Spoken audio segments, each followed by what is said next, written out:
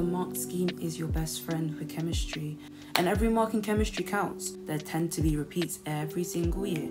What I did to actually revise for my exams was... Hi guys, welcome back to my channel, and today I'm telling you guys how I got an A in chemistry and how you can too. So just so you guys know, I sat A Level Chemistry this year and I got a grade A, and I sat that with the exam board, the lovely exam board, which was AQA. If you are doing OCR or any other exam board, this video does still apply because, as my chemistry teacher would tell us, chemistry is chemistry. We actually, in the lead up to our exams, we did other exam board questions because she said with chemistry, it tends to be the same regardless of the exam board because you can't really change it. So if you are watching this and you're thinking, oh, I don't have the AQA exam board, this still applies to you. First thing I do want to say about how to get good grades in chemistry, you do need a good chemistry teacher. If you don't have that, it's still possible. It's just going to be a lot harder for you. I was blessed to have the best teacher in the entire world for chemistry. And one thing that she always said to us, which I'm going to say to you, she said this very early on, and I remember thinking, what? How does that make any sense? I sat my exams and everything she said just clicked in my head. She told us that 60% of the questions on your exam paper you will have seen before. I was like, what examples do is that they repeat past paper questions. She said if you sit every single past paper exam that has ever been put out, you will have seen 60 to 70% of all the questions that will come up in your summer exams. That other 30%, you're gonna now need to use your brain and figure out what they're asking from you. Because with chemistry, you tend to get questions that just want you to use a different part of your brain that you didn't know existed to try and answer something that you didn't know existed, because the application in chemistry can kill you. And she kind of said that to us to just set the expectation that there's going to be stuff you will know, 60 to 70%. There's going to be 30% that is going to be you giving it your best guess and you using the skills that you have to try and answer those questions that they're going to throw in that are a completely different format, a completely different structure to anything that's ever come out the year before. I had that in my exams. So this past summer exams, they decided to do a different format of question with mechanisms. If you've not started year 13, you might not know what mechanisms are yet, but with mechanisms, basically it's a sequence of steps. And before they would say, just outline the sequence. Now they give you one you've never seen before, and they want you to apply your knowledge of other mechanisms to try and predict what this current mechanism will be. That is something the exam board have not done before. They've done variations of that for us this year. They just decided to have fun with it. That's the advice that she gave to us, and that's the advice I'm giving to you. What I did to actually revise for my exams was active recall. With chemistry, I feel like that needs to be your only method of studying. It needs to be some form of active recall. With me, I've spoken about this before, I did flashcards. I got an A4 notepad and I cut it up into horizontal strips. So there were 4 sections and I kept it connected to the notepad so that all my flashcards were all together, if that makes sense. So I had organic, inorganic, and then 2 physicals. And I would do my flashcards, question, answer, What I would do in my flashcards, I would write exam question, answer. I would ask myself the question, try and remember it. I would either have a whiteboard and write out my answer, or I would say it out loud so that I was physically doing something. I wasn't just thinking the answer. Then I would turn over and see how accurate I was. Now with that, I've talked about mark scheme specificity. My answers were to the mark scheme. If you're doing chemistry, a lot of things you will have realized is that the mark scheme wants things a certain way. My questions and my answers were written how the mark scheme tells it and how the mark scheme wants you to answer it. So for example, how to tell when something is optical. This is off my head. This may be incorrect knowledge because your girl did chemistry about 2 months ago. But you know, I'm talking about enantiomers, racemic mixtures. It rotates plane polarized light equally in opposite directions. I will never forget that answer. Even if I forget the question, because I might have asked the question wrong. Some of you can check me, it might actually be wrong.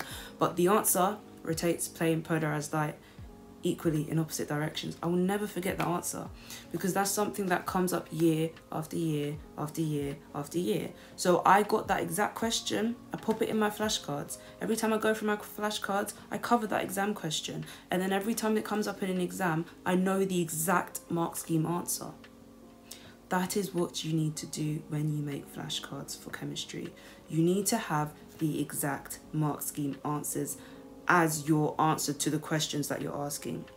So sometimes I did flashcards and I said, these are my flashcards to understand the content, and then these are my flashcards that will actually help me get the marks in the exam, if that makes sense. So there's some topics in chemistry that, like, for example, let's talk about transition metals, right? Ligands, complexes, all of that stuff. I had note kind of fact sheets in flashcard form to help me understand what this topic is saying, and then I had question answer where it was common exam questions that come up.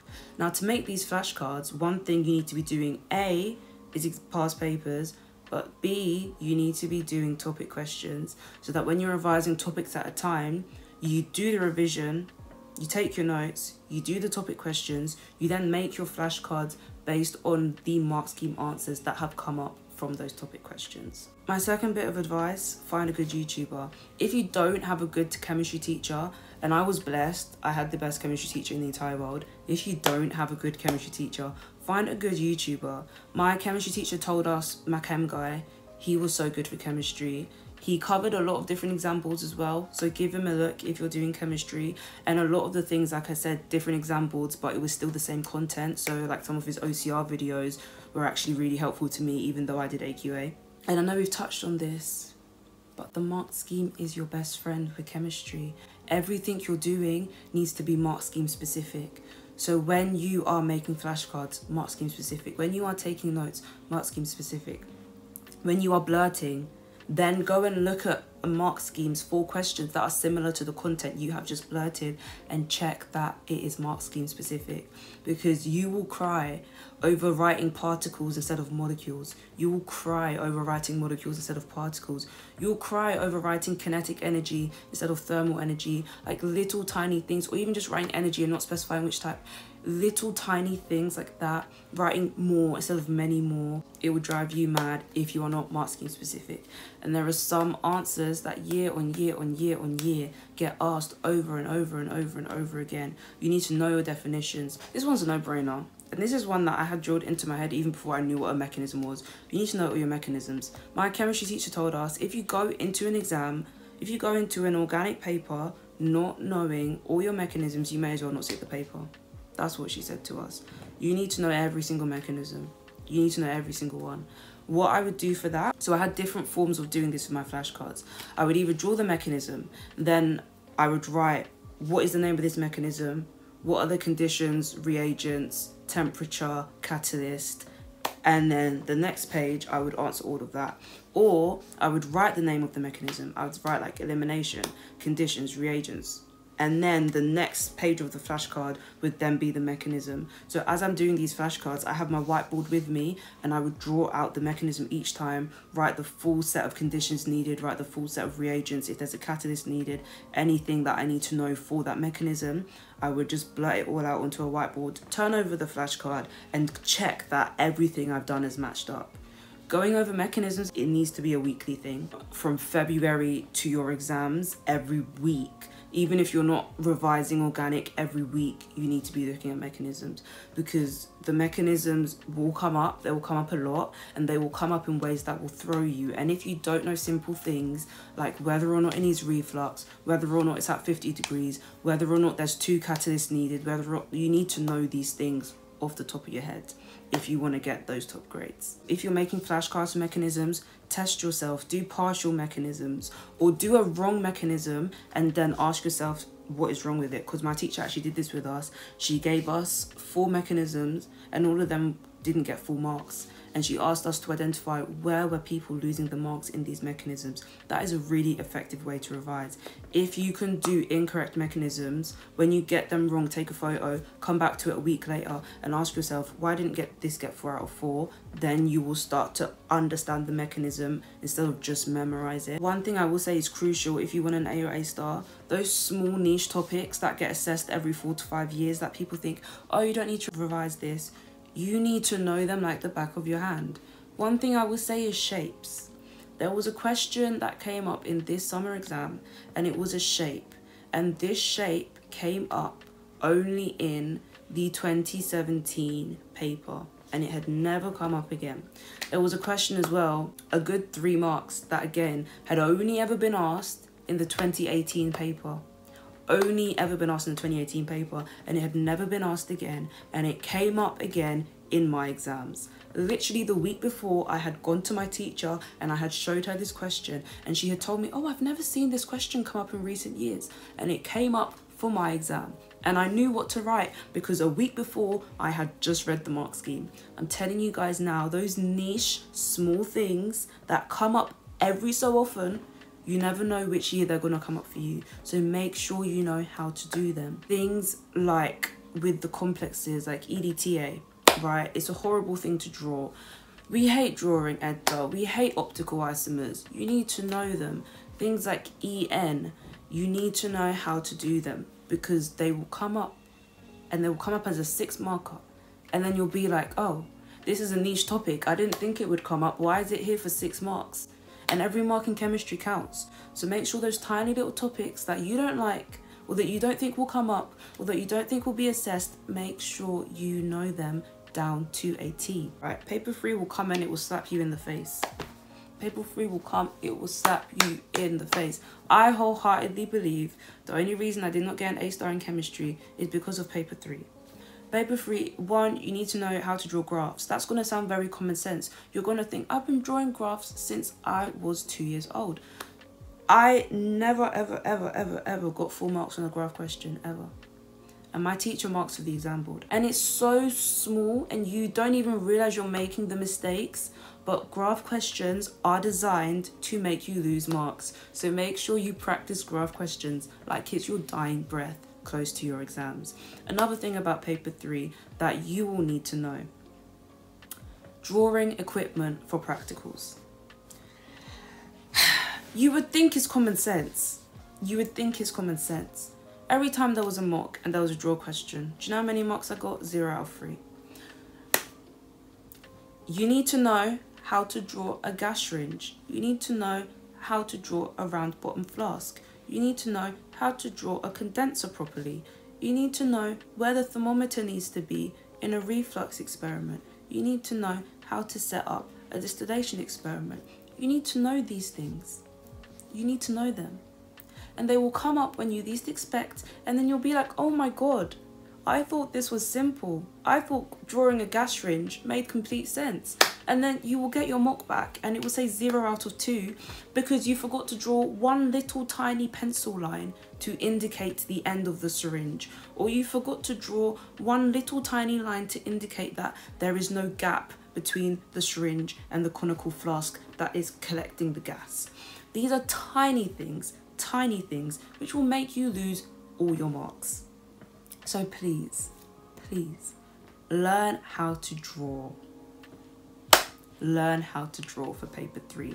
And actually, you need to know these things for paper 2 and 1 because chemistry lately is just putting everything all together. When you're doing practicals and lessons, if your practical doesn't work, make sure you go out of your way to then watch an accurate video of how it should have worked. Because I'm telling you now, in my exam, I sat there and I had to think to myself, okay, when I was doing titration, what did I do next? What did I do here?